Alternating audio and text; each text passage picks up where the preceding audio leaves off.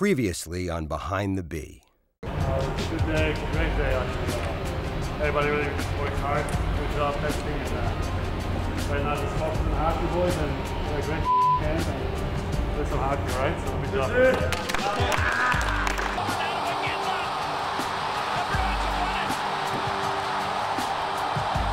job. We're excited to have you. I think it's going to have a great year. Glad to be here. Yeah, good.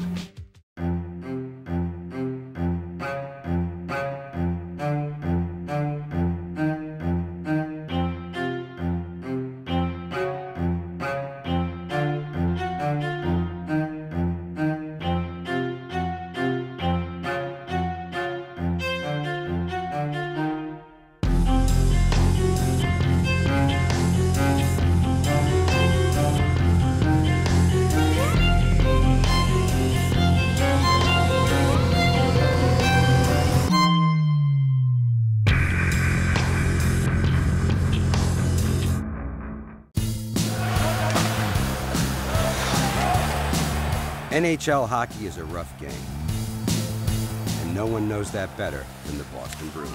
Yeah, it's all good. Just hit me in the cheek there, kind of right beside the nose. So fortunately, got a thick skull and everything's okay. Despite 5 stitches to his face, Milan Lucic had 2 goals and an assist versus Buffalo.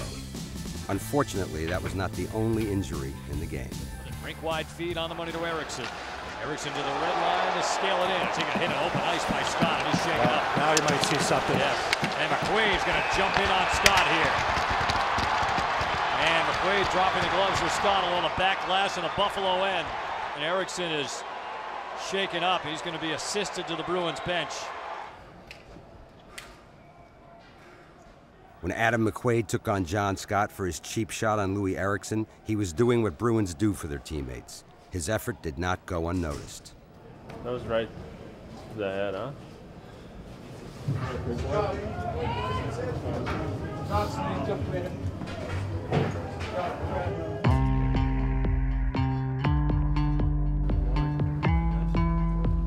Regardless of injury, the regular season grinds on. For the Bruins, that means the familiar rhythms of a practice day. And today it's all about getting ready for the Pittsburgh Penguins.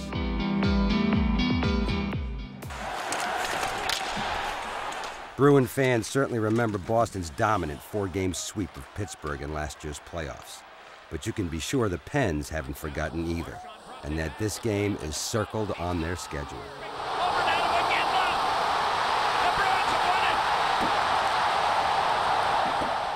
For the Bees, this game will require lots of time practicing on the ice, but also in the video room, where the penalty kill is a hot topic. First of all, Bert, right off the bat, I think we can get right into these battles right off the bat. We hesitate, and that's one thing, Iggy. If you see something like this, anytime we can get 3 guys in there, and it happened the first time, you were in good spot on the goal that they scored, but Torrey lost the battle in the wall. So you stay down, you stay right where you were in that situation in the first goal that they scored.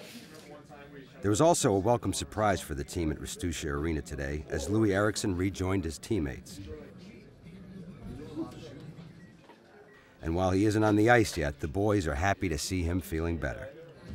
Kelsey's replacing on the power play, so he wants you to take your time and the team wants you back tomorrow. Yeah. The team wants you back tomorrow, but Kel says you can take your time that way. Saying to me right now, take your time. Take your time. He wants a lot of power play time. Yeah. All right. Early morning, and the Bruins players aren't the only ones prepping to play the Penguins. The day is already well underway for the Bruins equipment staff of Keith Robinson, Beach Johnson, and Matty Falconer. Starting to feel like hockey weather. It's a tough week for the guys with back-to-back games, Wednesday in Pittsburgh, then back home against Anaheim on Thursday. Today, they travel to Pittsburgh. That means almost 3,000 pounds of Bees gear spread out over 27 hockey bags, 2 equipment bags, 2 stick bags, and 7 hard case trunks that must be packed, loaded, and shipped. See you tomorrow night. Next stop, Hanscom Field, where the guys will meet the Bruins charter on the tarmac. Nice clear day, that's for sure.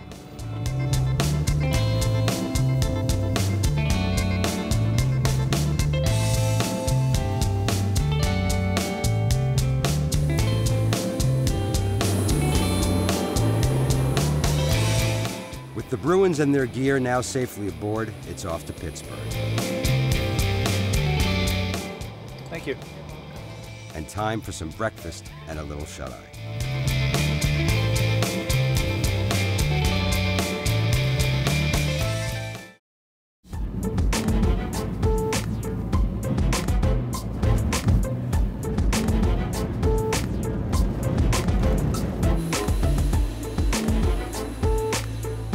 After the team lands in Pittsburgh, it's straight to the rink for practice. Everyone chips in when the equipment truck arrives, but Robinson is the man to ask if you can't find something after you've unpacked. Where's the shoes? I think Davey just had it in his hand. What? Eating gummy bears, whatever, the energy ones. That's Derek's little trunk. With a road skate less than an hour away, there's no one busier than the equipment manager.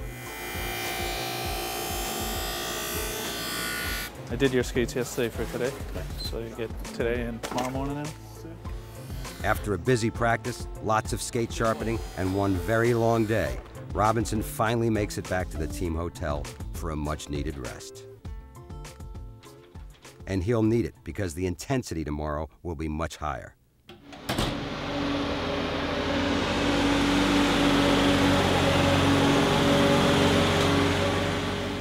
Game day. The equipment staff arrives at the office early and won't leave until the game is over. Sometimes these screws will back right out, tighten them up. That would be a tough one to fix in the middle of the game. Before the players show up, everything must be ready. Skates, sticks, helmets, jerseys, and dozens of other details, none of which can be overlooked. And that's just for the morning skate.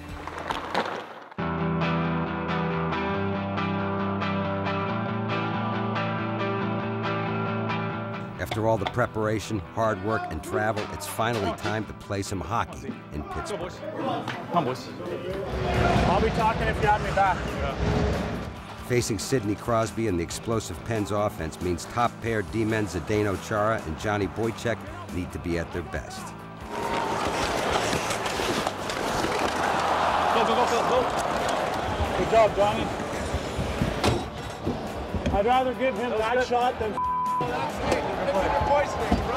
I'll just give it to Iggy, he'll score. All right, what are we doing now? John, just open up and I'll give it to you.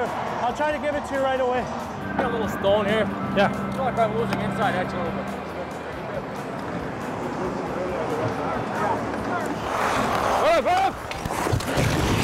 Good.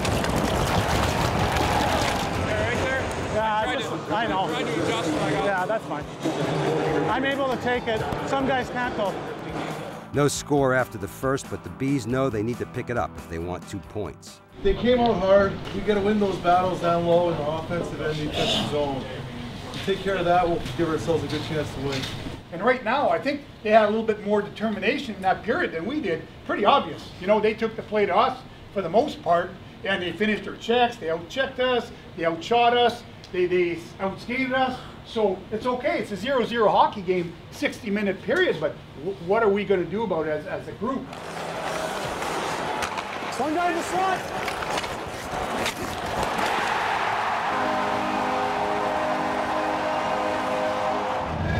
What a goal. Come on, boys, hey, come on. Pick it up, come on. Good job, pick it up.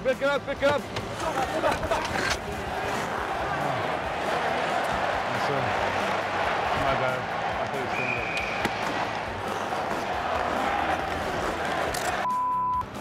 was One thing that was made crystal clear in the second period, Zdeno Chara does not like to be slashed.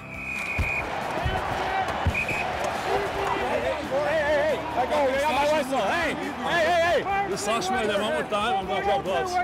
You see that slash coming across? On me, from this guy. You know which slash I'm talking about. Hey! Stay here. What? Stay here. Don't slash me like that. Play me hard, but don't do it like that. Okay. You do it too. No.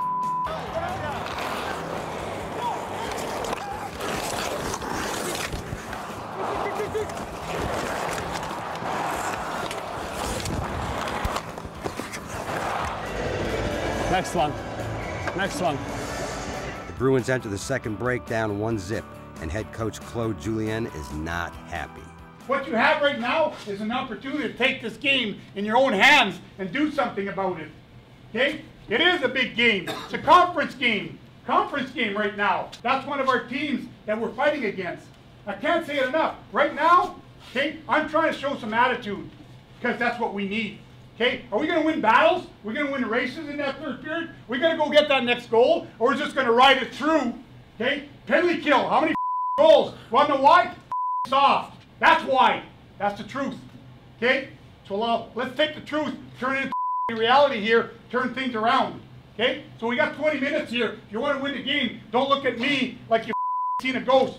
Go out there and do the job here right now, guys. Do a hell of a lot better than we've shown. Let's go here.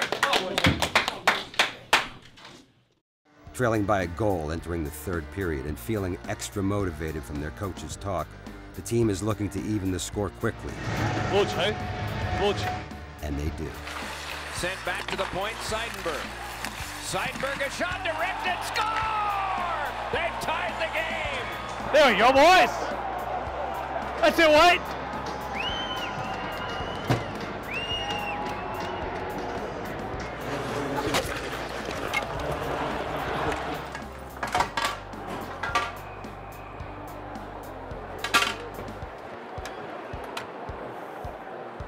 One piece first, if you...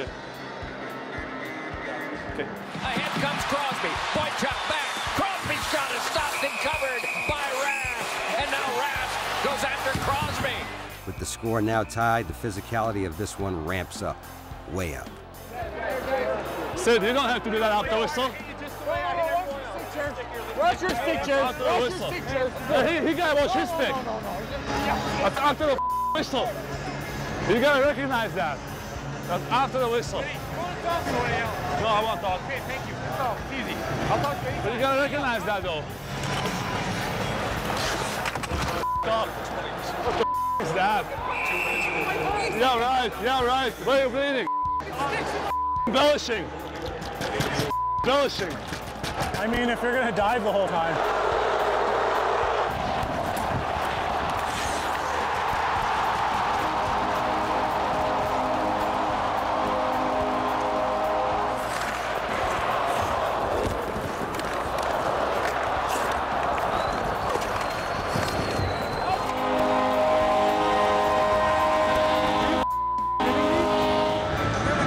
Shift here, keep it short, and I'm coming right back with you again.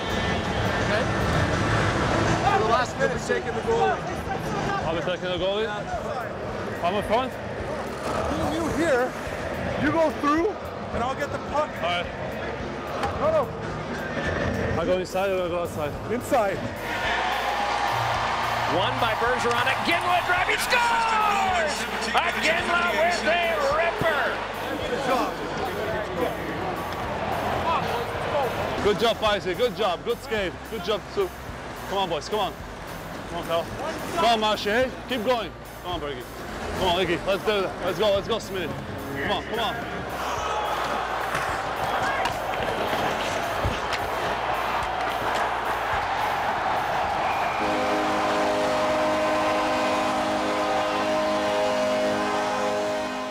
A tough loss. And while the players' night is now over, it's just beginning for the equipment staff. Thank you. Thank you. A fast pack is necessary because in less than 24 hours, the Bruins will be playing the Anaheim Ducks back in Boston. Thanks again. Great to see you. Try to make it. I'd love to. I hope to. One of my favorite towns. All right. Yeah. See you then. Yeah. Thank you.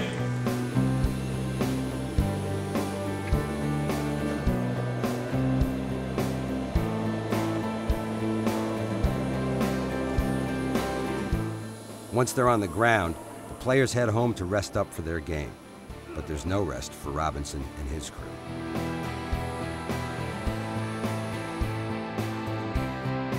The guys head right to the garden to get all the gear washed, dried, and hung up so it's ready for the boys when they show up later today.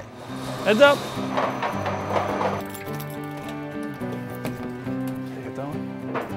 It's been a long day, made tougher by the disappointing loss.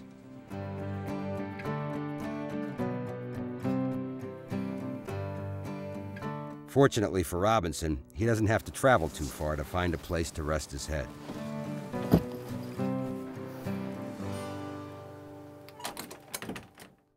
For two, Getzlaf to pick it up, a right-handed shot over the blue line, into the left circle, to the net, shot at the goal post, and the puck stays out of the Bruins win. For the second straight week, the Bruins take care of business on the tail end of back-to-back games as they defeated the Ducks 3-2 in a shootout. Unfortunately, the team couldn't string together 2 wins in a row as they fell on the road to the Islanders. Thomas Vanek.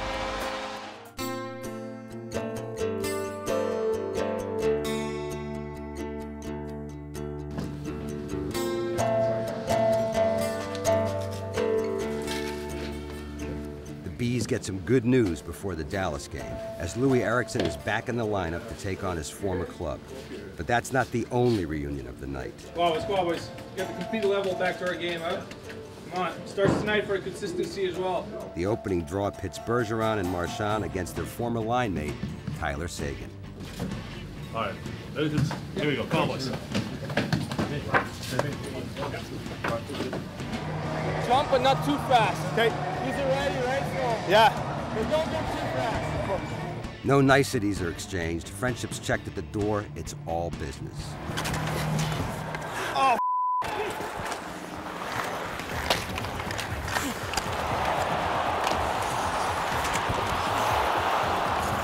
Bad pass, sorry, man.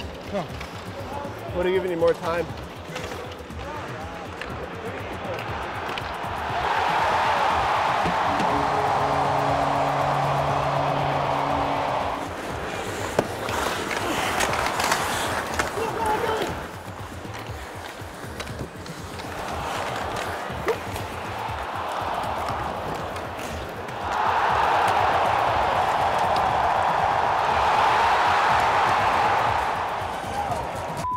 Shawnee, eh? It's the puck in front of the penalty bench. McQuaid to Krejci. Gives it away to Romanov. And Shaw and Jamie.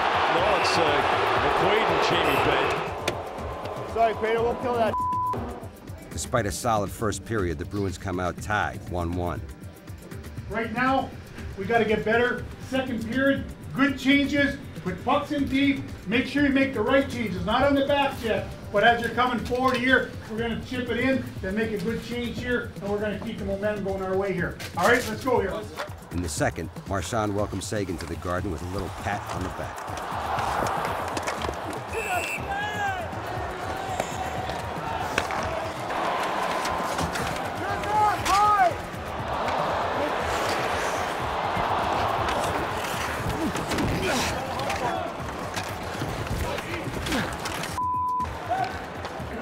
Go, Marsh. You're gonna get one here.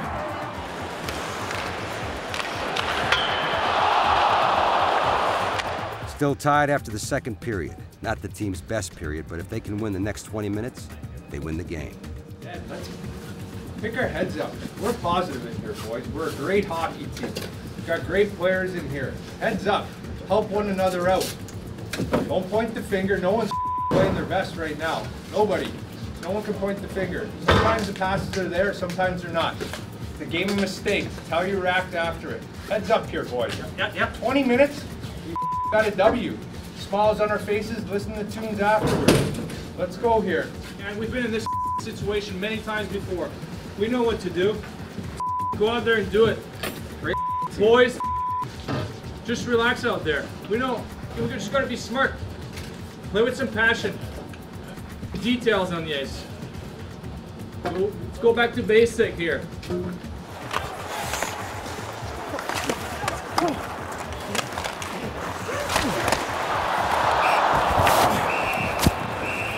Sorry, man. I gotta make that. Scores! What a magical pass! And the Bruins lead 2-1. The Bruins take the lead, but their happiness is short-lived. Here's Fiddler taking the pass, and Seinberg pulls him down. Penalty shot to give some back here. He scores! And it is 2-2. A scoreless overtime leaves this game to be decided by shootout. We're going first, you're going first.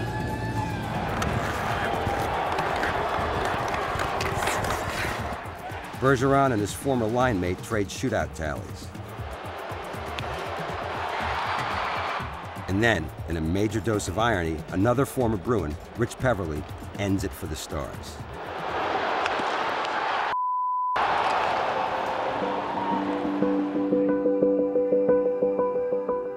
With the painful shootout loss, the Bruins' trials continue.